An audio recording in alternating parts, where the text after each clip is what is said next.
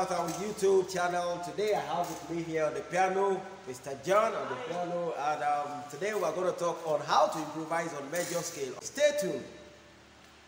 Subscribe now and press the bell icon. Never miss an update. Alright, yeah, welcome back. Just like I said, we are going to work on improvisation on our major scales and possibly work on our pentatonic scale likewise. If you've not subscribed to this channel, why don't you just click on the subscribe bar, and beside it you'll see a notification bell. Hit the notification bell and you'll be notified anytime a tutorial drops on this channel.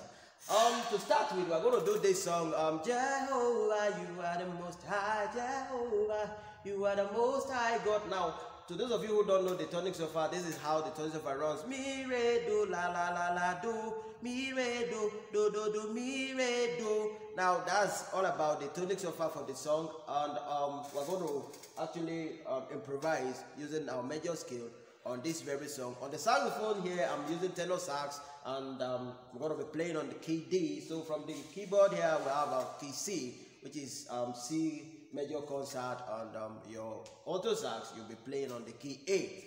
So here we go.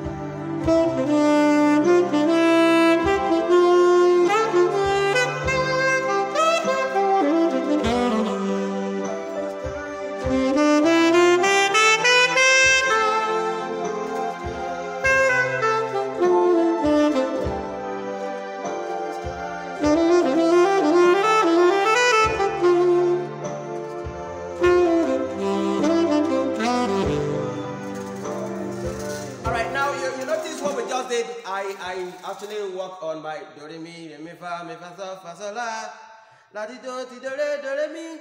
So all of these mi re do fa mi re fa mi la do fa la di do sol la ti fa sol la mi fa sol re mi fa do re mi ti do re la di do. You see now, fa la do so ti re la do mi ti re fa.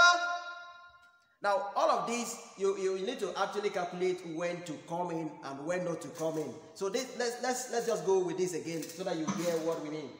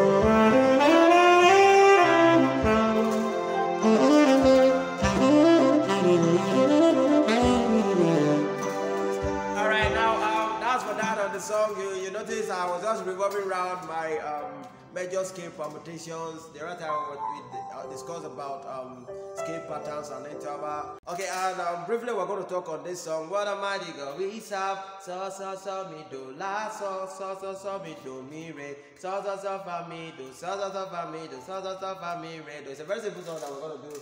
Just